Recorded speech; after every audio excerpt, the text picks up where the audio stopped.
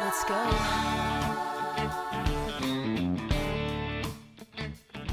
Hey everybody, this is TJ Cates with Nashville Entertainment Weekly and with the Nashville Film Festival brought to you by Talkopolis. We have a good friend of mine that I met last year, and we're also Facebook friends, which makes it official, Paull. Now, what's the publication that you're with?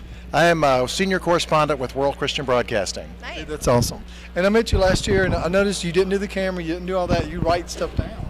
We write it down and do it radio. We use the good old recorder, audio recorder.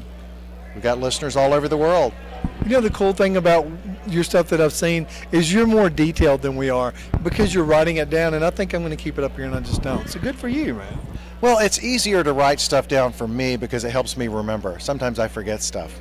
Yeah, sometimes I have to trust Jill to help me remember, and I do the same thing for her. And she does a good job, too. She does a really good job. Yeah. She's good at getting details, which I'm not, but you are. So let's talk about some of the interviews that you got this week, because I know that some Chinese filmmakers were in here, and you went in and got that, and nobody else did.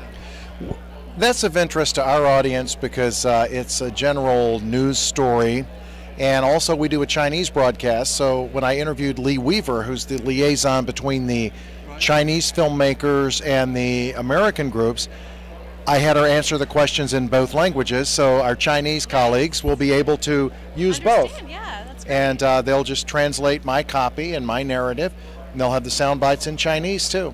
Now, you have a journalism background because of your voice and the way you carry yourself. I do. Where did it start?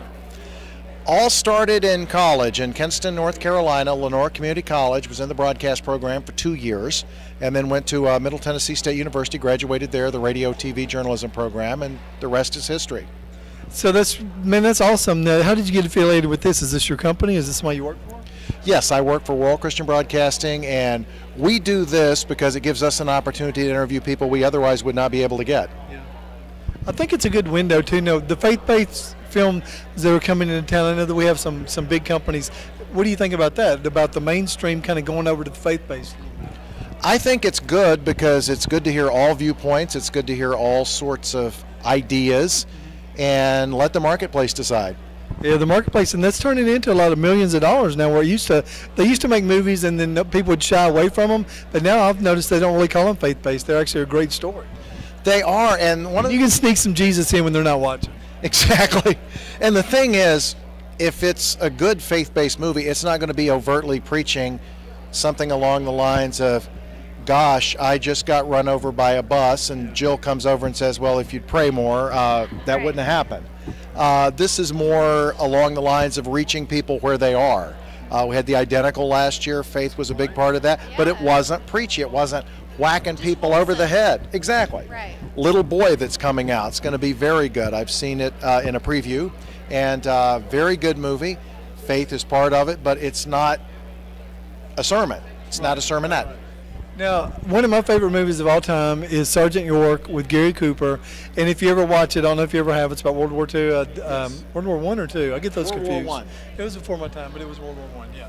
Okay, it was actually, it's total faith-based, but I have the movie poster in my house, and it's not deemed as faith-based, but they made it now, people would look at it. Exactly. Scripture, found his faith. He fell down. He was a little wild. He came back with Jesus, and then he was conviction, for my country or for my Bible.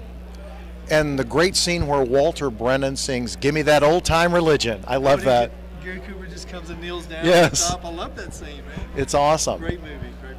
Okay, well, thanks for talking to us, man. It's an honor to hang out with you. Absolutely, TJ. And Jill has questions, so hold on. Jill Santibanez is going to take over the microphone.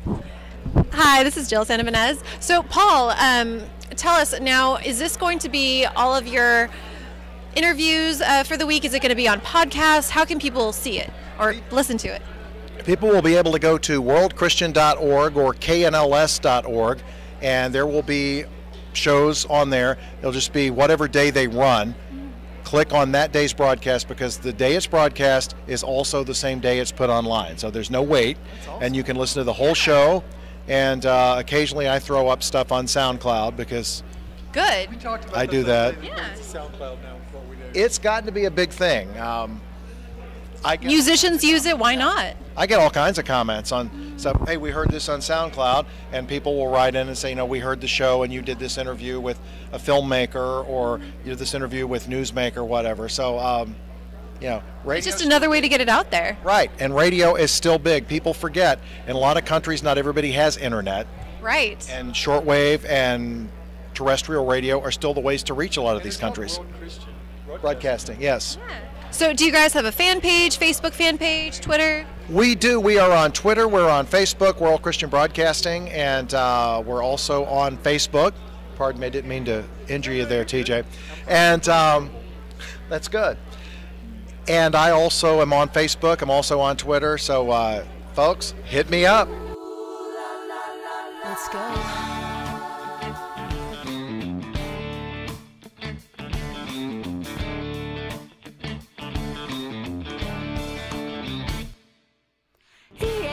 Your swagger. No, he ain't got that little cleft in his chin. He ain't no